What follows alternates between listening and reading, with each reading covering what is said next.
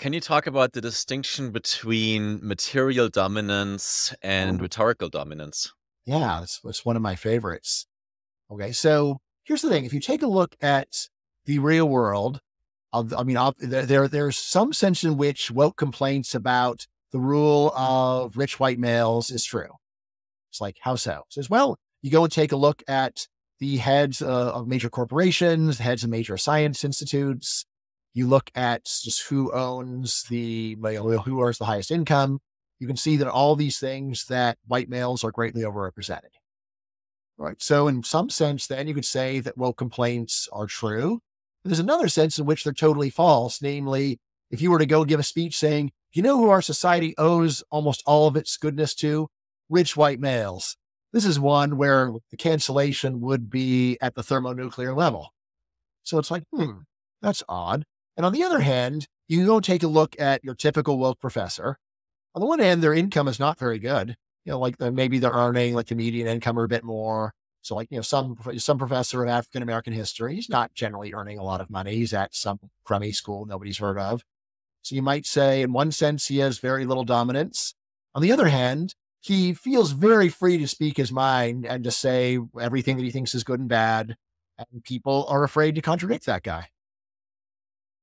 Right? Certainly his students are afraid to contradict him. But even if you were just to meet this person in conversation and he started going and talking about white fragility, it's a pretty brave person that will go and start arguing with the professor of African American studies and say, no, you're wrong.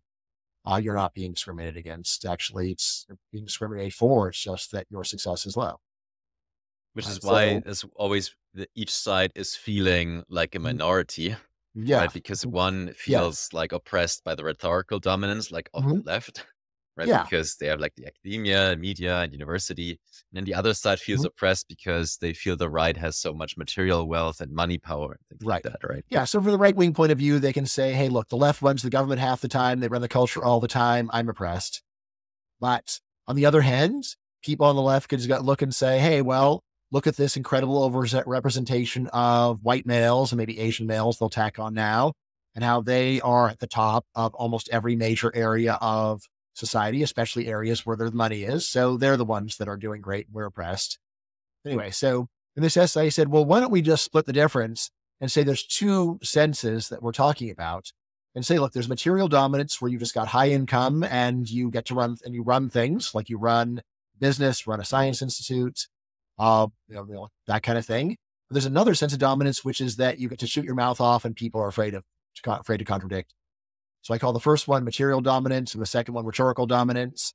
Then I noticed that basically in a dictatorship, that's where you get both dominances together, right? So Saudi Arabia, all right, the Saudi royal family, they got full material dominance. They're worth hundreds of billions of dollars. They've got palaces. They've got yachts.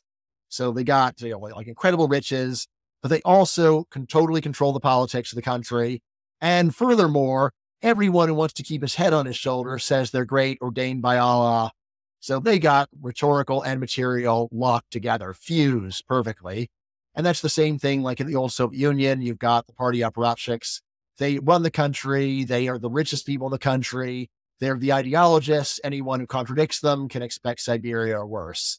Or just go back to medieval absolute monarchy.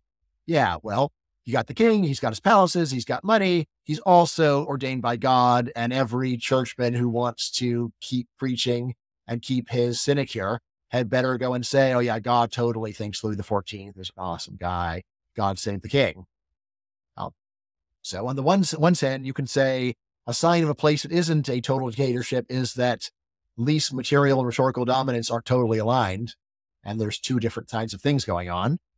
And then the other thing is just to realize that there's basically both sides are kind of crybabies because they are going and acting like they're totally oppressed and powerless. It's like, oh, there's like two different senses. You got something, you're not really totally oppressed.